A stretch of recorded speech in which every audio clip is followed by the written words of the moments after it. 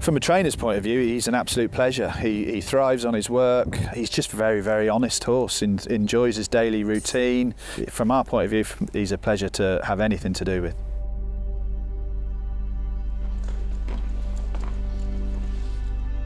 I'll be forever indebted to him. He was obviously my first Royal Ascot winner, you know, was my first Group 1 horse, and then to come back and do what he's done this year from his injury is just, yeah, look, I'll be forever indebted to him.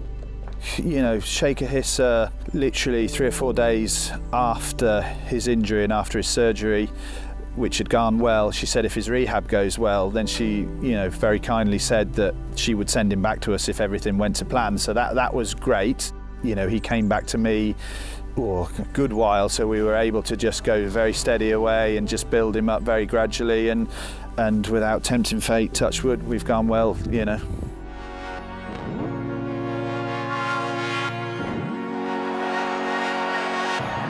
And it's Hukum that's just in front.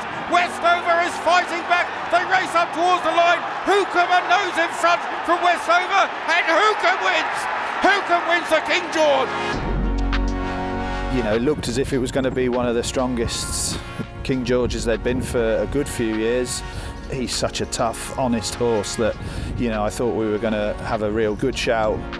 It was emotional. I was there with my wife and 2 kids, and, you know, we were sort of leaping about all over the stand, and I just, yeah, I had a little moment where I just had to stop, and, you know, it was quite overwhelming. So this will be my first runner in the Arc. Again, I was fortunate enough to be involved with a few runners at St Michael's over the years, and was with him when Workforce won. But it's great to have a runner myself.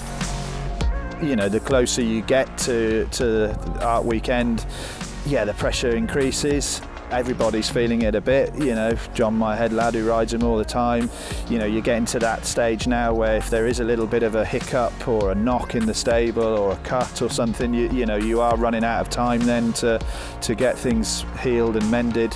So yeah, it's going to be a stressful 10 days. I think any trainer would say to you that an Arc would be the top of their list. You know, a King George was pretty high on my list, so to have ticked that one off is massive, but probably not eloquent enough to put into words quite how much it would mean. Not just to me, but to the whole team.